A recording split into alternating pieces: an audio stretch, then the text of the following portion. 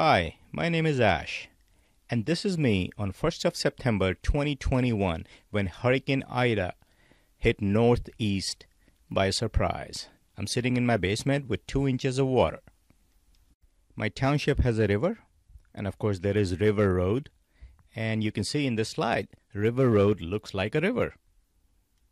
A lot of people in this rare event lost their cars, their belongings, and incurred a lot of damage, literally thousands of dollars worth of damage to their property. Luckily for me, I just had 2 inches of water and maybe some wet furniture which I was able to dry out later on.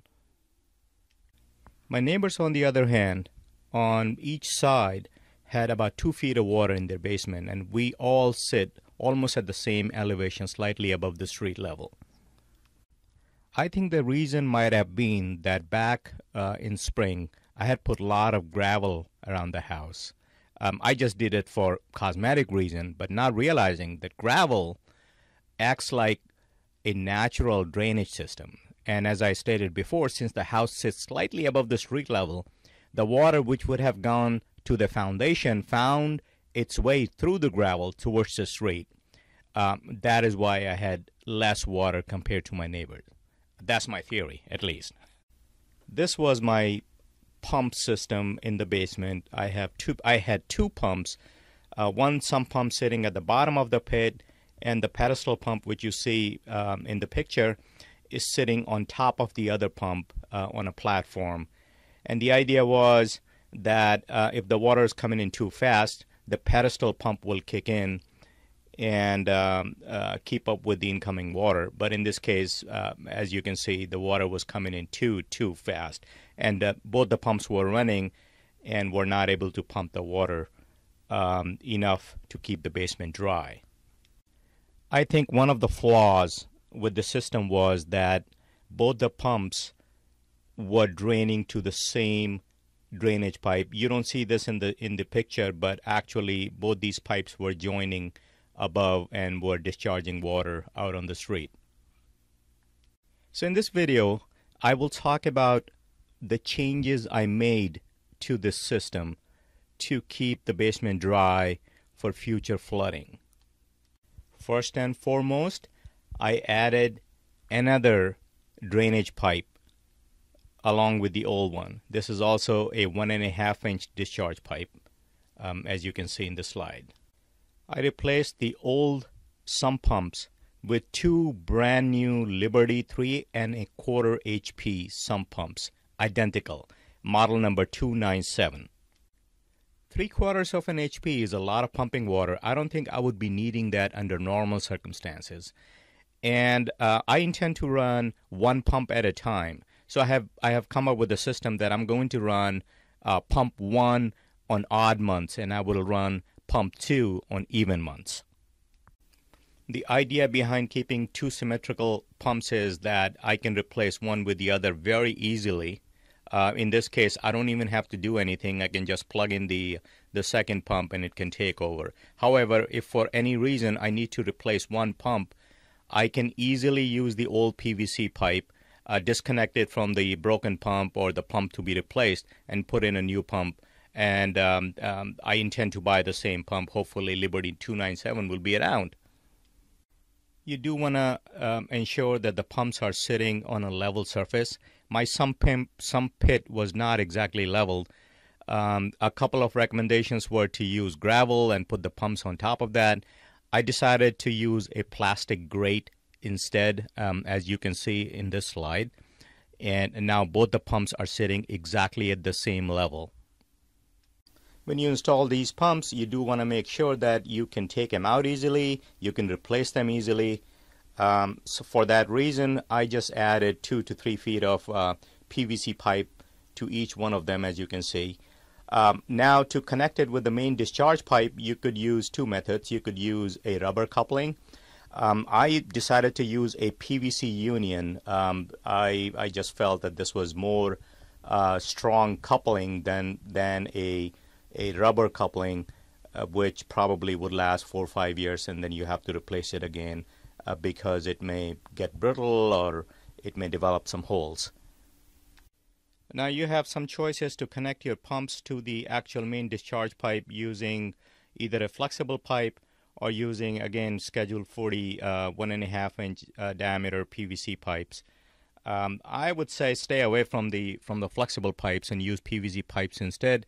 I used to be scared of welding or gluing, whatever you want to call it, to join the pipes, but after watching some excellent videos, I feel very, very confident. Make sure you buy the primer and the cement as a pair. Make sure to use the primer first. If you can buy primer and cement separately also, but if you're not a professional plumber, probably a pair of primer and cement will do fine for you. Make sure when you are making a join to do a quarter turn once the glue is applied, so that it fills in all the cracks and makes a very nice and tight seal. Please do not forget to use the check valves between your pumps and the discharge pipe because check valves stop the water from coming back in. I ended up buying the silent check valves. Supposedly the silent check valves have a spring mechanism so that when the pump stops, it creates less vibrations. And the valves which I use, I got them from Amazon for $25 each. They are really, really quiet, and they create very, very small amount of vibration. Stress is bad. Stress is bad for humans, and stress is also bad for material. Stress is bad for PVC pipes. So don't think that the PVC pipes are hard and they will maintain their position however you have mounted them with the adhesive, and they will remain at this position. When the water flows through them with great force, these pipes have a tendency to vibrate, and eventually this vibration will cause cracks, and you don't want to let that happen. So it's very important to secure the pipes. You can use different techniques to secure them. You can use strap hangers, metallic strap hangers, or you can use plastic strap hangers. I have used both of them in this project. I find the plastic strap hangers to be very versatile. I have used them to secure power cords, as you can see in these slides. One of the tips I learned from these YouTube videos is that when you use the plastic strap hangers, make sure you wrap the pipe around at least one loop so that there is not a wiggle room for the pipe to move. I thought that was a very, very good tip. One question which came to my mind was, what kind of screw should I use when I'm using these strap hangers and fastening them to the joist?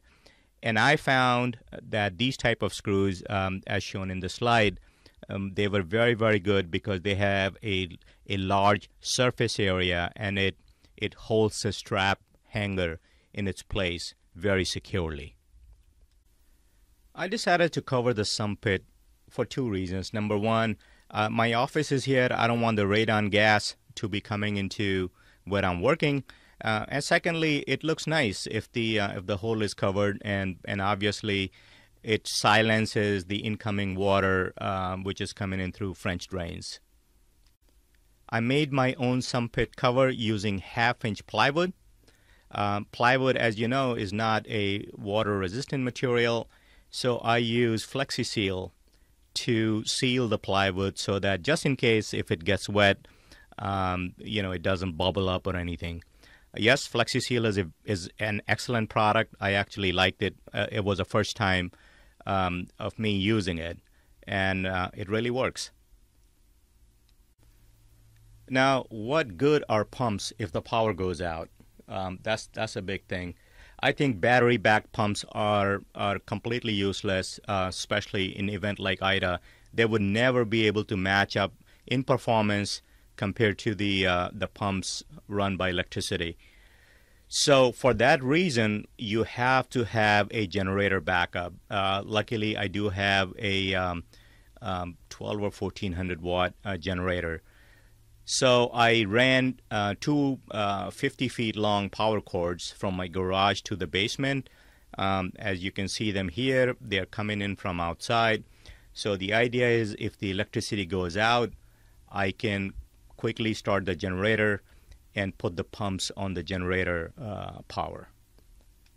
Now, to warn me about the power outage, I bought these power outage alarms from Amazon, and they were really inexpensive. These little devices, they go on any plug which has power, and when the power goes out, it starts beeping. I believe it's like 90 decibels, which is really good. So hopefully somebody will hear it and realize that the power is out and it's time to start the generators. Now, to monitor that the pumps are working correctly, I created this contraption using a float from the old pump, and I inserted a plastic rod, and I painted red and green color, and this contraption basically floats in the sump pit, and the red color shows me how much of water there is in the pit. And to watch it from upstairs, let's say if I'm in my bedroom, I installed this blink camera, which are useless otherwise because of their lack of battery life, which shows me the status of red and green so that I can know that the pumps are working right. If red remains on or it goes extremely high, then I know that one of the pumps or the pump being used at that time is not working correctly, and I can take some action. To be able to see the red and green color, of course, I needed to put in a light bulb, a very low wattage 2.5 watt LED light bulb, which remains lit all the time so that it can show me the colors. Blink camera has infrared capability of some sort, but it won't be able to show me the color properly. So it was very important to have some light because the basement is dark at nighttime. Okay, last but not the least, there comes a time when everything fails. In spite of me taking all these precautions, it's quite likely that I may get flooded again. There would be nothing I would be able to do at that time. However, I do want to be warned about it, so I put this little water alarm at the floor of the basement that if there is any water for whatever reason, this alarm will sound and let me know that there is water in the basement. And as I said, it doesn't help me in any way, but it's a warning system of some sort. So remember, I talked about that I installed a second drainage pipe. Now, for some reason, the township changed the code, and we're no longer allowed to discharge the basement or the sump pump water onto the street or the storm drain. As per the code, the water needs to be discharged in the lawn. To me, it doesn't make any sense because if you're discharging water in the lawn, it will come right back into your basement. But anyway, to remain compliant, I built a system of gravel and a 4-inch pipe to take the water as far away from the house. And I'm hoping, since the house sits slightly above the street level, eventually the water from the lawn will go to the street, but at least I would be compliant. So that's all, folks. I hope you found the video useful, and I hope that you keep yourself and your basement dry, and thank you for watching.